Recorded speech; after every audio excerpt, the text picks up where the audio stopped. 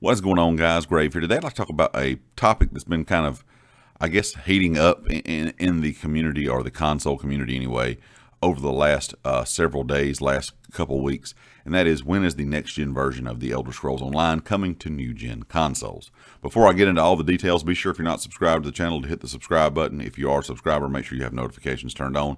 If you enjoy the content, I'd appreciate a like, and check out everything down in the description, the community Discord, my Twitter, and of course the affiliate here on the channel, GT Racing. I have some Imperial City Sewers gameplay in the background, kind of taking advantage of this mid-year mayhem event. I'm a horrible PvP player, but I do enjoy playing from time to time, so I hope you guys enjoy the gameplay. But of course, with the Blackwood reveal, kind of giving us some information about what we can expect with all the changes in Q1. Of course, the Blackwood DLC coming out in Q2.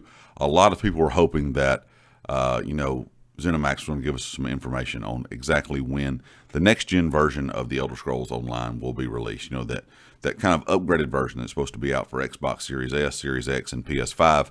And Rich Lambert, of course, who is the creative director at ZeniMax, didn't really give us too much information. He just kind of hinted at the process for the next-gen version is going as planned, that was going really good.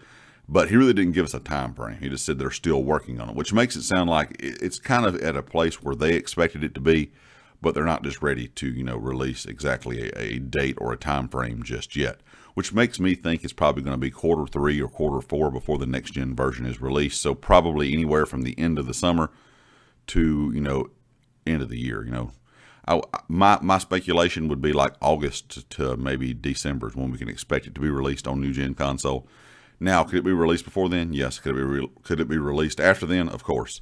But from just kind of what he said, or kind of the way he said it, that's just kind of the feeling I got. Now, of course, I know a lot of people are disappointed with this. A lot of people out there, are playing the old gen version on their new gen consoles. Personally, I'm still playing on the PS4. Not been able to get my hands on a PS5 yet, sadly. Still looking for one. Been looking for one for months. I feel like Sony just does not want to take my money. but anyway, I feel like I've been trying to give Sony money for months, and they're just like, no, we don't want it. But just overall, from what I've heard from other players, that the new gen, or the new gen consoles are not really running the old gen version of the game that well. I've heard a lot of people saying that it runs actually worse in their opinion. The other part of the community that has it says it's, they might could tell a little bit of a difference, but it's pretty much the same. So I think if you're on new gen, you're really looking forward. If you already have that new gen console, you're really looking forward to that next gen version of the game. Now, I'm not sure if ZeniMax is just, their thought process. I think which a lot of development teams right now's thought process is there's no need to be in a big hurry for this, next gen version of this game, even if we're, remastering it, or, kind of upgrading this to a new gen version, or if we're making a brand new game for new gen.